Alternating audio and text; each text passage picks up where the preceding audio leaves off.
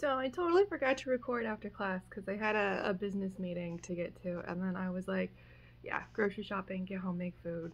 So I'm remembering today to talk about my pole class yesterday. I wouldn't necessarily, maybe, yeah, we did some pole, but it was the hills class, and hills are definitely a different challenge when it comes to balance and turning and trying to spin on the pole. So yeah, what did I learn? I guess some tidbits for those newbies. I'm not to this stage yet, but canvas shoes and glitter shoes, which I figured glitter wouldn't be good for this, but canvas is not good for climbing either. Not that I'm to the climbing point, but goals, right? Hashtag goals. Um, you want more of like a vinyl so that it sticks to the pole because you don't have your skin when you're wearing the heels. So when I get to better at climbs out of heels, that is what I will be investing in when I get to that point. We're not there. We can climb the pole and barely sit for long. So we got a lot of work to do.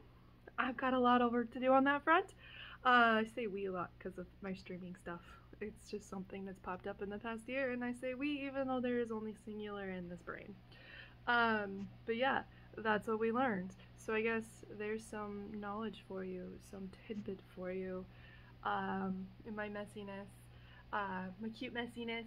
I feel cute even though I'm messy as fuck. But I'm gonna get back to my workout. I just keep forgetting to do this, and so I'm doing it when I'm thinking about it. But on to conditioning, because conditioning is important, especially if you want to climb and invert and whatnot. I ain't got that strength yet, but I am getting there. That's the good news. Getting there.